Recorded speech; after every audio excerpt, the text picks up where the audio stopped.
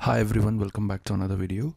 In this video I'm going to show you how to delete email accounts from Cpanel. So without further ado, let's get started.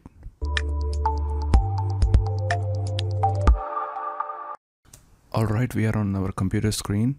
As you can see, we are inside our Cpanel now. Just scroll down and go to emails and select email accounts.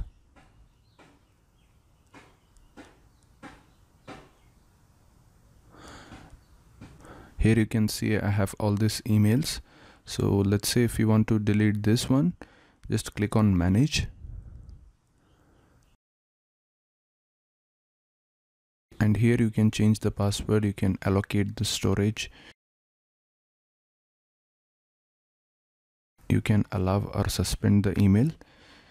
Just scroll down and go to delete email account and click on delete.